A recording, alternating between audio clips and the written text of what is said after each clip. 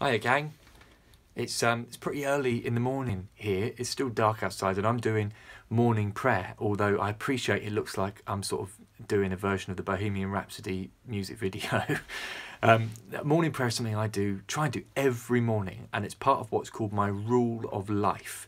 Now, a rule of life is something we're going to talk about this week because Mr. Richards just did a brilliant assembly for us about rules and the Ten Commandments. So we're going to talk about rules of life. Now, rules of life started out with monastic communities, so monks and nuns living over 1,000 years ago who came together and thought that the best way to try and live their life was to have a set of rules to live by that would help them be better people and better Christians. And those rules set out when they would pray and when they would work and how they would basically treat everyone around them. And so that's why I pray every morning, or try to, and every night. It's part of my rule of life. And I can show you some of the things here I use to pray, actually. Look, have a look. So I normally light some candles. This thing over here is an incense burner. So sometimes I'll burn incense and get this lovely kind of sweet smelling smoke, which helps kind of calm my mind and make me feel sort of more spiritual, I suppose. And here, sometimes I have icons or pictures or things to hold. You know, I've got loads of these. I love finding these pebbles on the beach. You know, you get these pebbles with crosses on them. I like collecting those. So sometimes I'll pray with one of them, and I always have some sort of prayer book. This is probably my favourite prayer book. This is the Celtic prayer book, and then a Bible, and then I start. So I try to start every day if I can by kind of sitting for a little while and praying to God and praying for all the people who I know and love, and then same thing in the evening. But I usually do that in bed. So let's have a little look now at kind of rules of life and how monastic tradition, so monks and nuns, and the way they live their life can impact our lives as Christians today. So people first started becoming monks and nuns not long after Jesus. They were Christians who lived in sort of mainly non-Christian towns and cities, and found this made it quite difficult to live lives of faith. They wanted to lead lives that were closer to God, and so they left everything and went out to live in the desert wilderness, to live alone in caves or natural shelters. This was sort of following the example of saints and prophets in the Bible, like John the Baptist and even Jesus himself going out into the wilderness. And because of that, we call these early Christian monks and nuns, they're known as the Desert Mothers and the Desert Fathers. And we call them mothers and fathers in that way because so much of our tradition today comes from them, the things that they started, and they went and lived in the desert and did it. So we call them the Desert Mothers and the Desert Fathers. Initially, they lived alone, but as more and more Christians decided to follow their example, they began to group together and form monasteries, which were places where they could live and pray and work together. Now, by about 500 years after Jesus, a guy called Benedict of Nursia came along, and he decided to sort of write down a rule of life, which was sort of like a manual for monks and nuns to live by, so that everybody knew that they were doing the same thing. And this was known as the Benedictine Order. Now, this is a rule of life that sets out who's in charge of what and how everyone should behave and what sort of work should be done, and most importantly for monks and nuns, when to pray, because for monks and nuns, praying for the world, like that's their main job. And for them, the day is divided up into 8 times for prayer. So this is for a Benedictine monastery. So vigil prayer is at about 2 o'clock in the morning. So the monks would get up at 2 o'clock in the morning and pray vigil prayer. Matins is from about 3 o'clock in the morning until dawn. And then you have Lauds, which is about 5 o'clock in the morning. Prime, which is about 6 o'clock in the morning. Terce, which is 9 o'clock in the morning. Sext, which is midday prayer at noon. Nons, which is at 3 p.m. Vespers, which is at sunset, so about 6 p.m. And then Compline, which is any time sort of after 7 p.m, which is the final prayer of the day. So that is lots of praying and not very much sleep. You can see while in his rule, Benedict actually wrote, it said, the sleepy like to make excuses. And he set out all sorts of rules for monks and nuns in this book to live by. Rules such as, before all and above all, attention shall be paid to the care of the sick, so they shall be served as if they were Christ themselves. Pretty good rule. Another one of Benedict's rule is let all guests who arrive be received like Christ. For Christ will say to us, I came as a guest and you received me. So that's Benedict talking about in the Gospel of Matthew, where Jesus says to his followers that, whoever, how you treat people is how you treat me, basically. And so because of that, monasteries were places where people could go in need, or if they were sick, or especially, this was before hotels and towns and things. So if people had to travel on long journeys, they would stay at monasteries because they knew they would get a welcome there. And they knew they would get a welcome at any monastery because all the monasteries followed the same rule of life. And those rules meant that the monks and nuns there had to welcome people in just as they would welcome Christ. And there was even like really practical stuff in there. One of Benedict's rules is sleep clothed. Thus the monks will always be ready to arise without delay when the signal is given. Each will hasten to arrive at the work of God. So basically Benedict's saying sleep in your clothes because you're going to be getting up and down so much in the night and doing so much work that you don't want to get caught without your robes on. And there's loads of other sort of practical things in there as well. They've got a short video here by English Heritage, which kind of goes into the day in the life of a Cistercian monk. The Cistercian monks were a kind of Benedictine monk. So let's have a look at that video now. When sleep is sweetest, we rise at the bidding of a bell. There is no moment for idleness or self-indulgence. Everywhere peace. Everywhere serenity, and a marvellous freedom from the tumult of the world.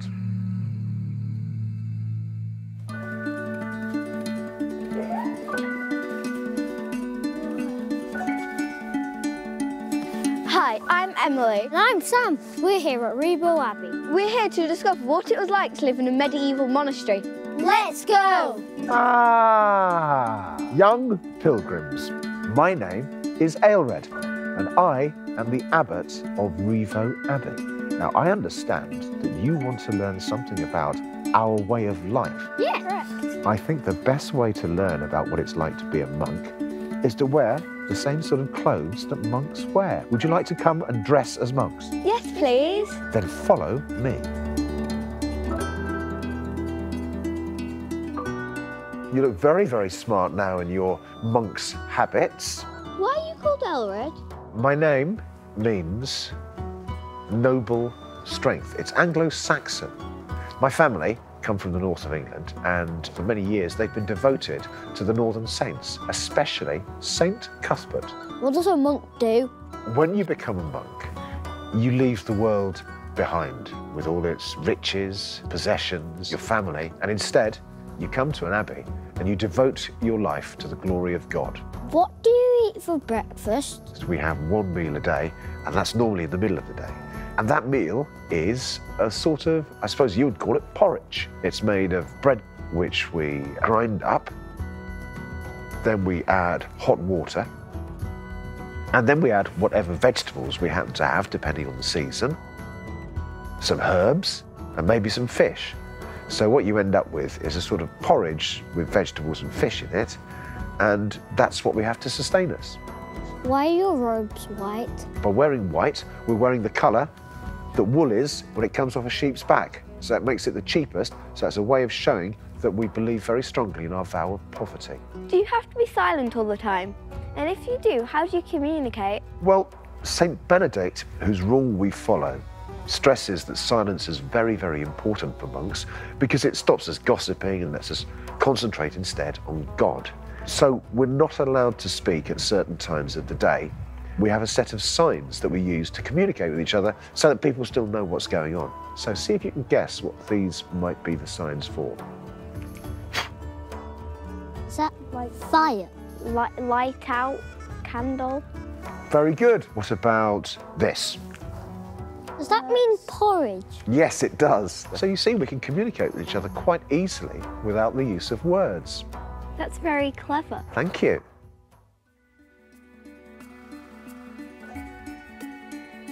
Well, you have done very, very well. You have learnt all about the life of a monk in an abbey. But you face one final test, and that is the test of silence.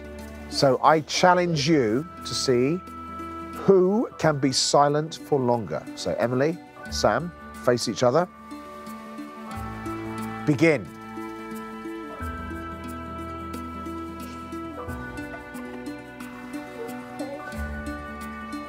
and everything is peace, and everything serenity.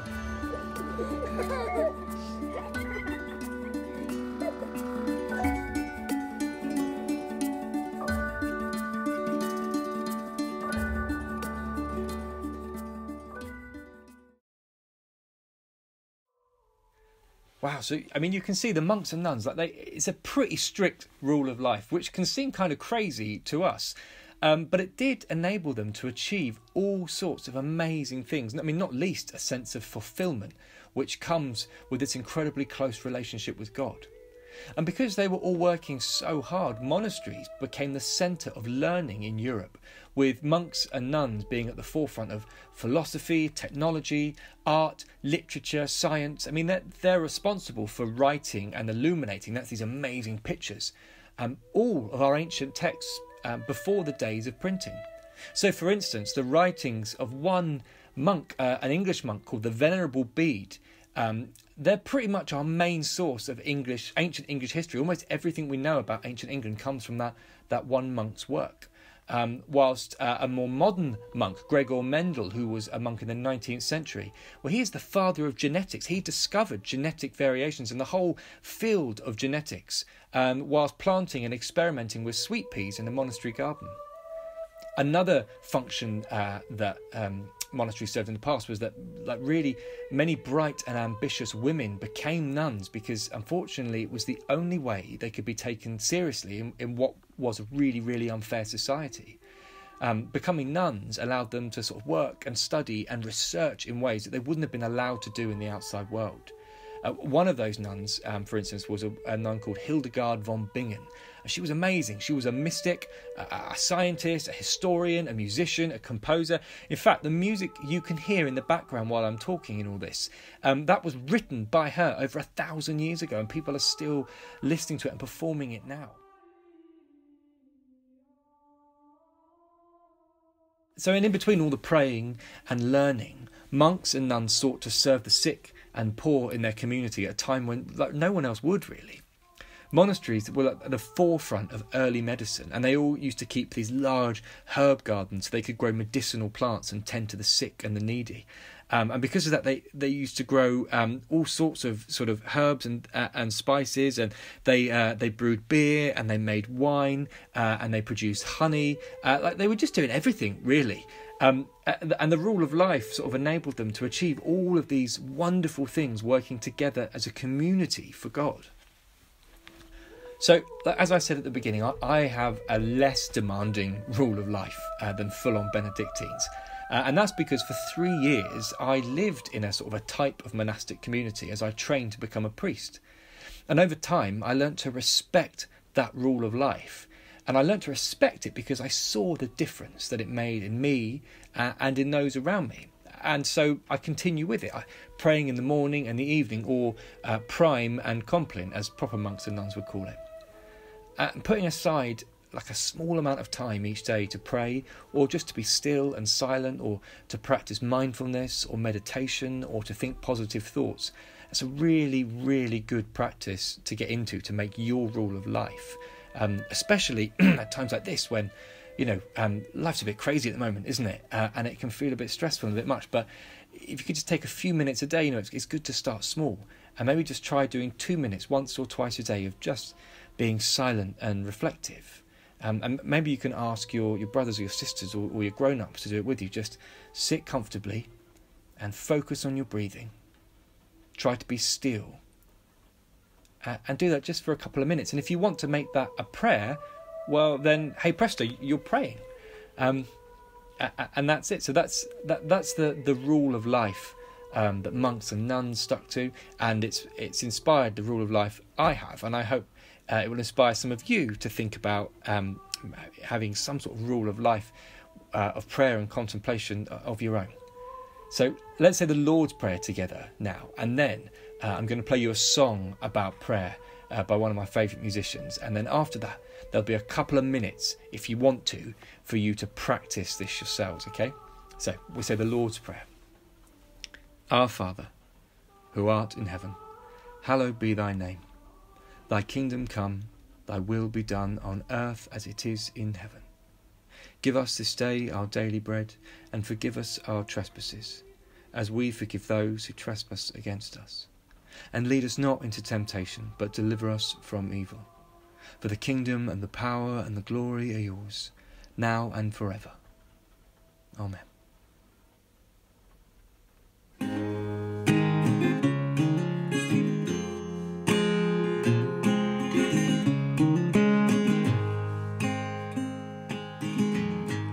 God, give me the strength today.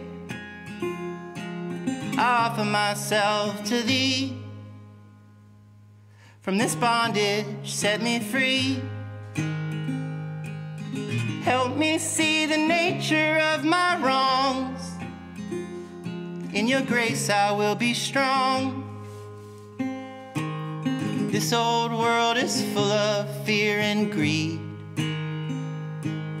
Love, it is the door, and faith's the key.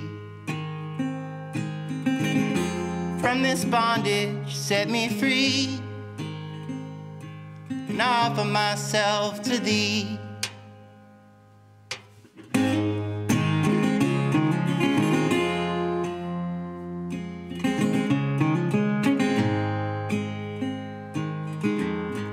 God, with you I can be whole. If I surrender my control, though I still wanna run the show, but I'm trying to let go. This old world is full of fear and greed.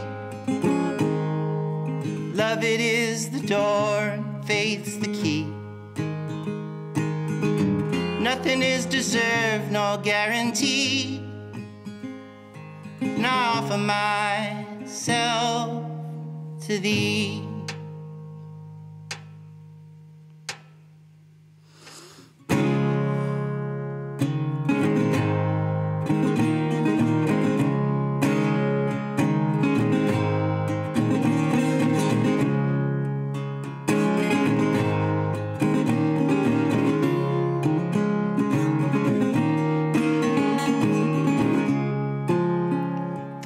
Friends who suffer, for my mother, father, and brother, for a world down on its knees, I pray for thee. For the restless and the wild, for the broken, tamed, defiled, for all of us who crave more than we need, I pray for thee.